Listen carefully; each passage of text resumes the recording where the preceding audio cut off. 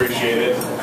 It's been quite a ride this year, and never envisioned myself being here with the Chicago White Sox, but couldn't be more thrilled to be in this city. It's always been my #1 city in the whole country, and well, Cincinnati too.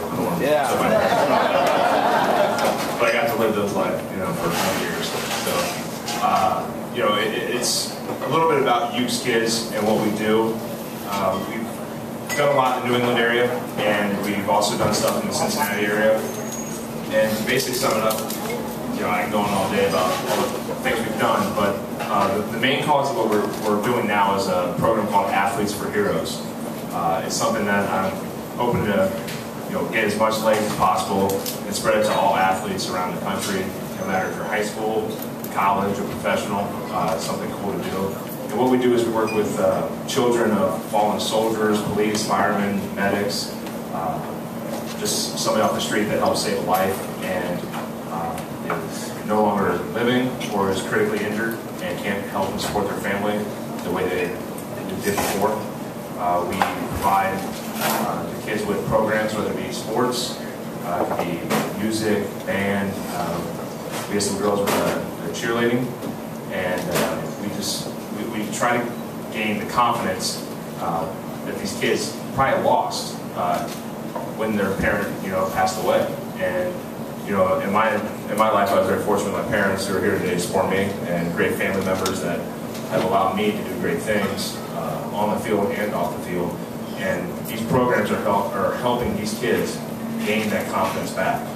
And we try our best every year to raise a bunch of money and awareness, and we're so many different ideas we've gone from doing camps we're thinking about doing, and it's endless what the work we want to do to help these children get back on their feet. And so that's the Athletes for Heroes program that we're hoping to help out. And we also fund different programs, whether people come to us that are like the Wounded Warriors or different projects like that. We're trying to help fund. So some of you guys might know those different charities out there that we help fund, but the programs that we do in Cincinnati is a Josh Cares program.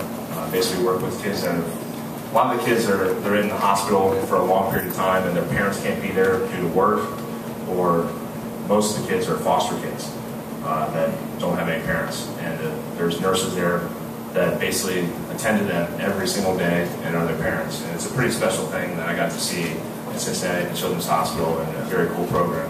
And lastly, the last program we work with in Boston is the Italian Home, which definitely has struck my heart. And these kids are abused children and just socially have different problems in that area.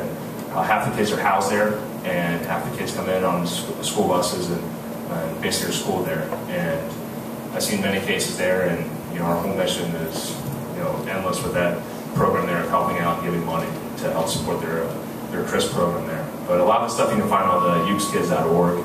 I know it's a lot, and can't go on and on about that, but we're just happy to help out here in Chicago, and we're going to help try to pick a program here in the Chicago area.